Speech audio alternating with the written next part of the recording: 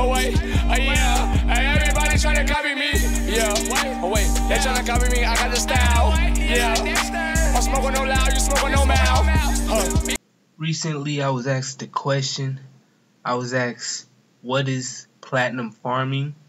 And then it dawned on me that a lot of the game, a big amount of the people that play are fairly new and might not even know about plat farming and the economic complications it caused the game at some point.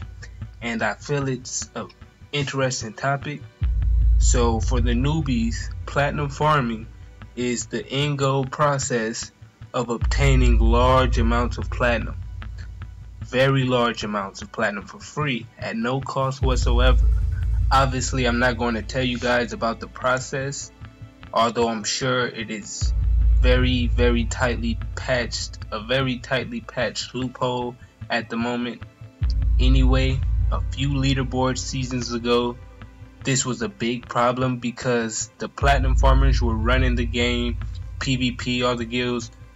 There was nothing stopping them from obtaining, let's say, 5,000 platinum in a day, opening up a whole bunch of chests, converting it to gold. So what happened back then? I'll tell you what happened. They had a ton of gold, way much more than regular players who didn't use this platinum hack. That caused items like Shady and Surge, Arcane Ring, and Arcane Shard to increase to a very high number. You know, Zeus bought my first ever Arcane Shard that I looted long ago back then. He bought it and he gave me around 40 million gold for it because there was so much gold pumped into the game at that time.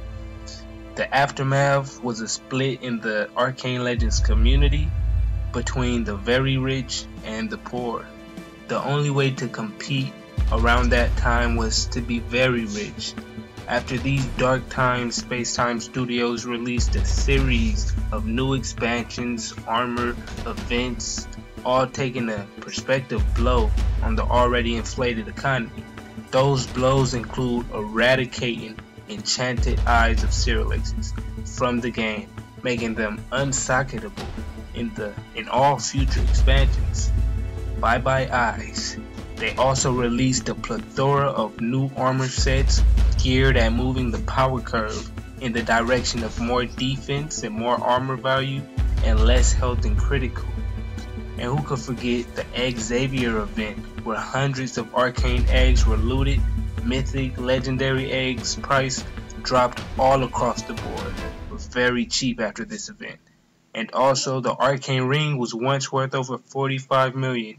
Now it's nerfed, it becomes weaker as you level. All precautions, I'm sure, from letting any one item become too expensive and to fend off gold inflation.